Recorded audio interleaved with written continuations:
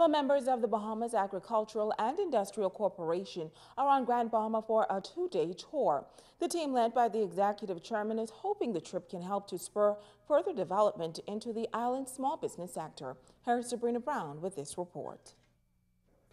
The executive chairman for B.A.I.C, Arnold Forbes, partnering with the Minister for Grand Bahama to explore ways to jumpstart the island's economy through agribusiness, light manufacturing, and light industry. We are here to give him our support and show him our support and to inform him that B.A.I.C is available to him, to use our resources, our technical expertise, to ensure that Grand Bahama maximizes its potential.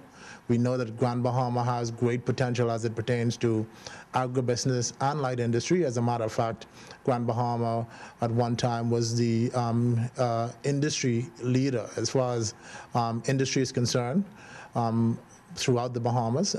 The chairman is accompanied by a team of agricultural experts and consultants who will conduct an assessment of the island. We will visit a few of the farms that are in existence in Grand Bahama to see how they are operating, how we can make them better, and how we can create more opportunities as far as farming is concerned in Grand Bahama. We also have a craft center out here in Grand Bahama, and we want to get that up and running.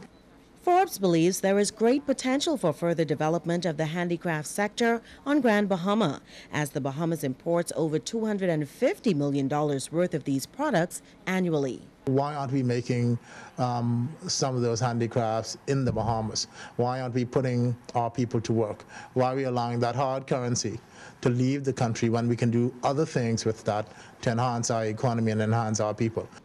Minister for Grand Bahama, Dr. Michael Darville, is adamant that the future of this island lies in entrepreneurial development. We will be vigorously tapping into the technical expertise in his group to ensure that agriculture, as well as light manufacturing, low energy intensive light manufacturing, are developed in very short order in Grand Bahama.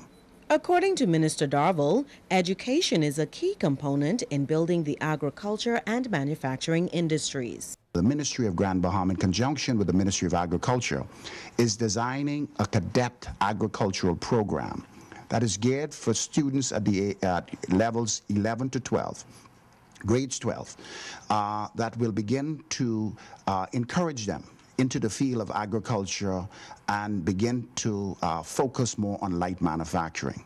Sabrina Brown, ZNS News.